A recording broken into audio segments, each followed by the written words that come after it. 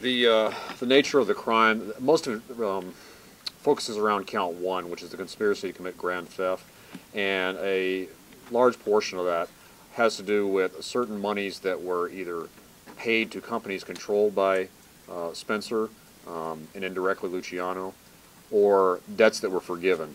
So it's a combination of those two things that count one really focuses upon. Does that answer your question? Mm-hmm. Okay. And for those who aren't familiar, what was that money supposed to be used for?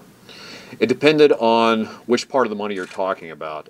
It probably would be inappropriate for me to go into the facts of the case in a public forum for more than one reason. But there are various amounts of money that constitute the sum total that we're talking about that exceeded $1 million. Could you give a generic description of what the money was for? Buying airplanes, equipment, anything like contracts? It dealt with a specific airplane and the use of some space at the airport. That's about as much as I can tell you.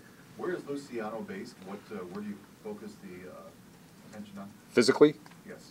Well, I believe he's outside of California right now. I don't know that for certain. All I can tell you for certain is that Scot Spencer is in custody in Florida right now, being arrested yesterday. And I know that Luciano is outside of California, but I don't want to talk about too much just in case it might inhibit efforts to apprehend him. Why the conspiracy to commit grand theft, not grand theft?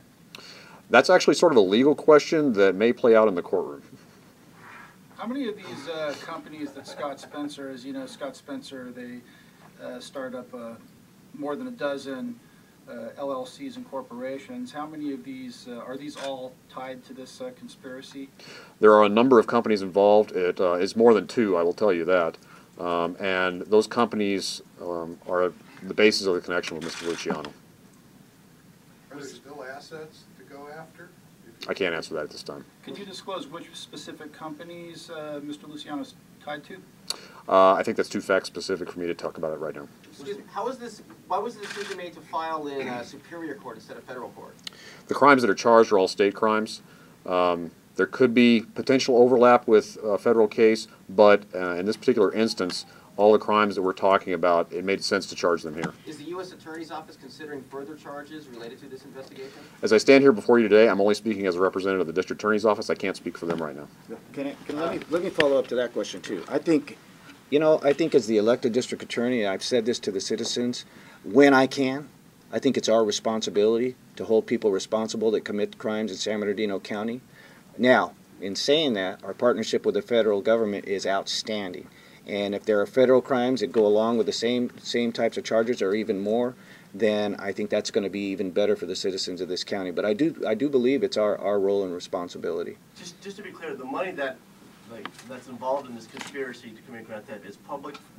What's the source of the money? Is it public funds? Is it what's the money that was? Basically, we can say it came from public funds, right? Yes, at least some of it. Some of it did come from public funds. From the airport authority. From the airport authority. And not the development authority. The airport authority. Airport authority. Mr. Ramos. Yes. Any possibility that local officials are involved in anything? That they had knowledge of anything? There's an ongoing investigation, so I can't discuss anything about anything further than what we've talked about today. Can you talk about the general time frame, how long this was going on, how long of a conspiracy this was being committed by Mr. Spencer and Luciano? I think that's actually in the complaint, Count right? one has the dates. The count, what is that approximately? You have that, Amron. Mr. Ramos, when you were talking before, it made it sound like you didn't think that some of the elected officials that had oversight were involved in any sort of conspiracy, that they were kind of duped. I mean, do you believe that? Do you think there's any criminal responsibility there? I mean, I just want to be clear that there's no insinuation that maybe they could be arrested or they're under investigation. Could you clarify that? I can only say to you this, that the individuals that took on these roles and responsibilities did it for the purpose of turning that airport around. As far as any criminal investigation or anything of that nature, I can't respond to that question.